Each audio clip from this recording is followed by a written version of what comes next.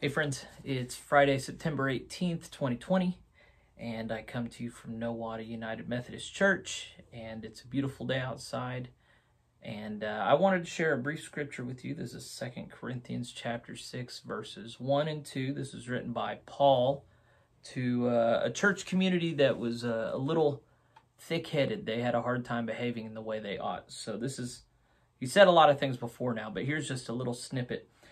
As God's co-workers, we urge you not to receive God's grace in vain. For he says, in the time of my favor I heard you, and in the day of salvation I helped you. I tell you, now is the time of God's favor. Now is the day of salvation. This is an important, all scripture is important. But how many of us look at our lives, when we reflect on our lives, and we know the things that we ought to do, and we say, I'll do them someday, I'll do them before I die, but we don't do them today. We kick the can down the road, and there's always an excuse. When you're young, the excuse is, oh, I'm not mature enough, I don't have all the resources, I'll do it when I'm older. When you're in middle age, the excuse is, oh, I have all these financial concerns, bills to pay, children to raise. When you're older, you're saying, oh, I did my time, it's time for somebody else. Or you're saying, oh, I'm too tired, I'm too anxious. There's always an excuse. But what happens if we realize that today is the day of salvation? The day of salvation isn't someday off in the future. The day of salvation is today. What happens then? Here Paul says, don't receive the grace of God in vain. In vain means it has no purpose, it has no meaning. How many people are there who hear the good news of Jesus Christ, that he has the power and has chosen to save us from sin and death through his atoning sacrifice on the cross, that he has paid the price that we couldn't pay? How many people have heard that good news? How many people have said that they received that good news only to go back to their daily anxieties and resentments? Not living freely and in God's service, but choosing instead to continue to kick that can and make excuses.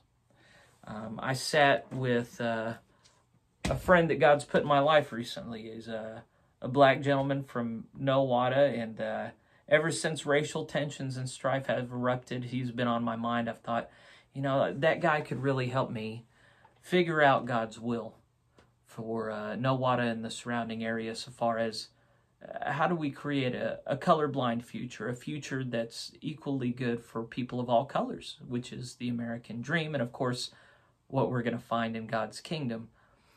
And I was anxious about this conversation because things are so fraught. When you get on social media or you turn on the TV, it just looks like people can't even have a conversation. If they ever could before, they certainly can't now. But God blessed this conversation. And I sat together with a brother in Christ.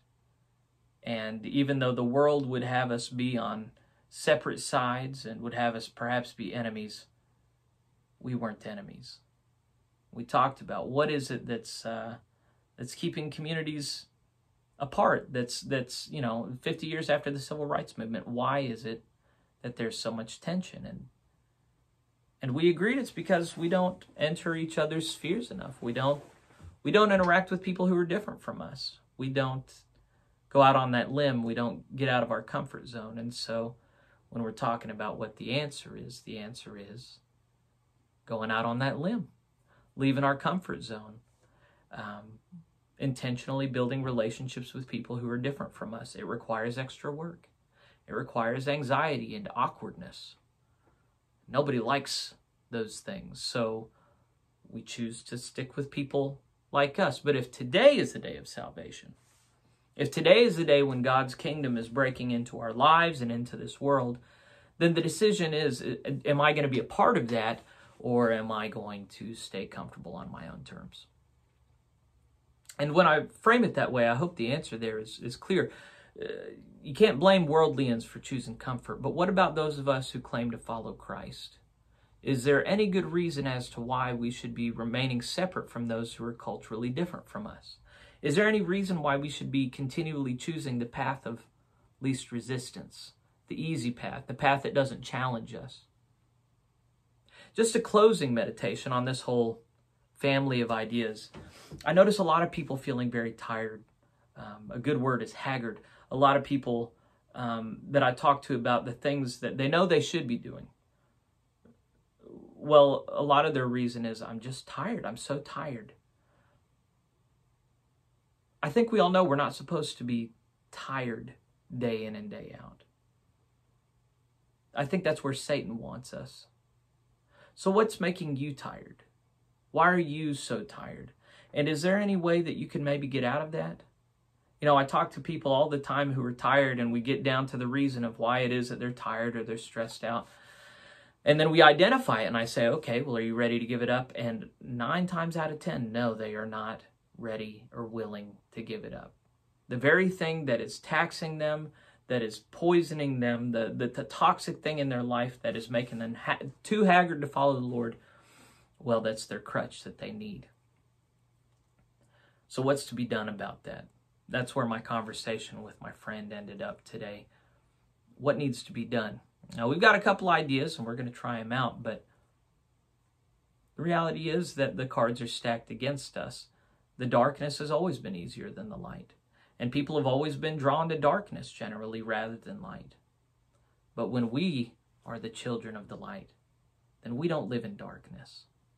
So I wanted to exhort, encourage any brothers or sisters in Christ who end up watching this, spending these minutes with me, to be the light, to stop making excuses. If you got things that are making you tired, well, get rid of them.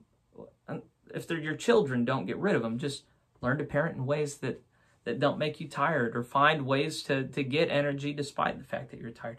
I notice a lot of people, man, I said I was wrapping up, but I just got to say, a lot of people are tired because they're spending every spare moment watching TV, playing video games, listening to music. These are not things that generally renew you. They're things that just fill the time so that the very next time something comes up, you haven't been filling yourself back up. You're as depleted as you were when you started, and then you're just getting more and more depleted. Do those things that fill your cup back up. Do those things that renew and refresh you. And if you don't know this already, Jesus is a big part of that, or rather his Holy Spirit. So if you want to know more about that, reach out to me. Use your church. If you don't have a church, use my church. That's what the church is here for, to renew, replenish, encourage, sustain those who wish to walk in the light. So God bless you. I hope that the Lord speaks to you and ministers to you soon. I pray that this small message I've given does its part to make the case for the light. May the Lord bless you and keep you. Bye.